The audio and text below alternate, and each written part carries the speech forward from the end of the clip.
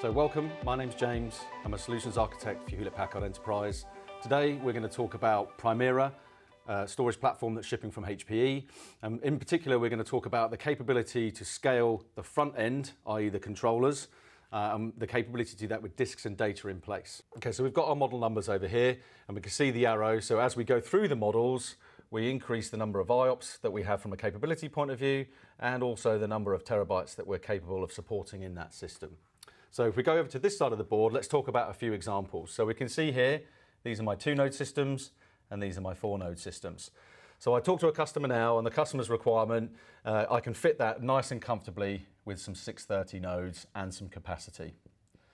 And as we go through the life cycle of that system, let's say 2 years down the line, the customer starts to realize that there's more workloads coming.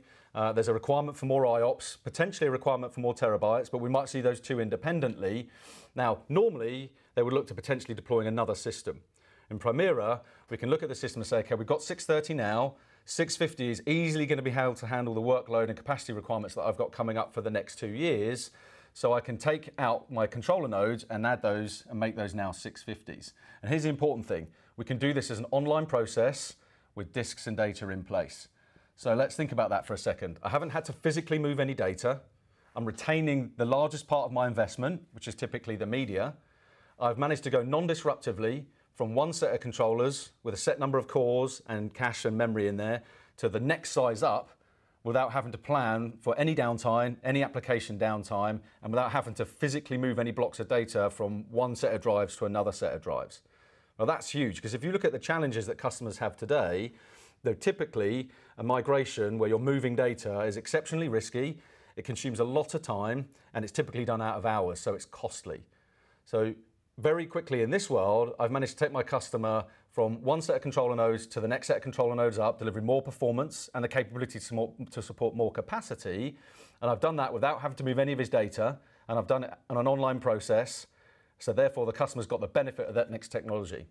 Now, let's just say 3 years on from now, the customer then has to, starting to run out of performance again. So we now looked at the 670 nodes. So again, same process. I buy the 670 nodes, or I might get them included in the timeless contract. And then again, my capacity and my media stays the same. And so the customer, again, schedules his quiet period of time to do that upgrade and has gone from the smaller system to the larger system. Could have done that in 6 months, could have done that across 5 years. He's retained the investment in the media because that hasn't changed. We haven't had to physically replicate or move any data to get the benefit of the new performance. And the customer is able to take the capacity performance increases that he gets from those controller nodes. So let's have a look at that from a 4-node perspective. So I could start down here with just 2 650 nodes, because that's what I need from a capacity and performance point of view at this moment in time. Now let's say I want to increase my levels of availability at the front end, and also I need a big performance boost. I don't need the 670 controllers, but I do need another pair of 650s. So in this example, I can add in 2 650 nodes. Now I have a 4-node system, delivering the performance and capabilities and capacity capabilities of a 4-node system, without having to move any data, without having to do any kind of migration, and without having to buy a significant amount of new infrastructure. But let's say 2-3 years down the line, okay, I'm starting to run out of performance from my 650 nodes. Now I need to look at moving to the 670 nodes. So again, here's my disk and data. So although I'm showing the arrow of moving, actually what I'm doing is I'm retaining the media, and therefore the data that's on the media, and I schedule my window in which to do an online process to replace 2 of the nodes to 670s, and then the other 2 nodes to 670s. So now I've gone from my mid-sized controller to the largest controller, delivering the maximum amount of performance and capacity capability.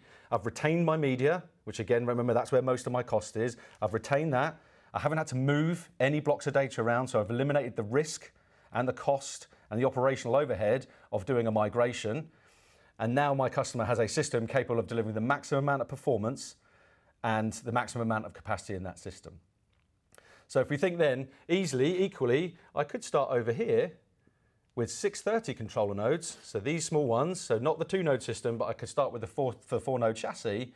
And now let's say that my customer is outgrown his 630 nodes. So my first instance, okay, I've got the budget, and actually I'm going to go 670 all the way because then I'm protected for the next 5 to 6 years.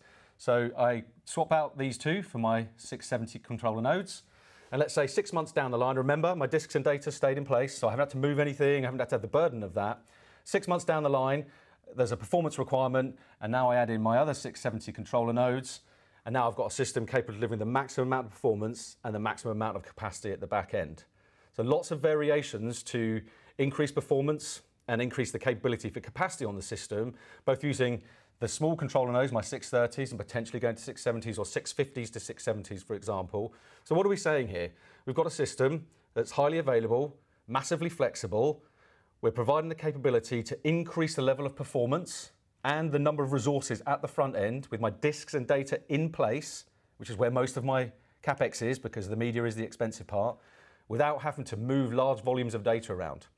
There's one other benefit that comes from this. So if we look at SSD media today, typically a spinning drive, most customers would have deployed it, probably written it off over 3 to 4 years, maybe 5 years, and then they look for a tech refresh.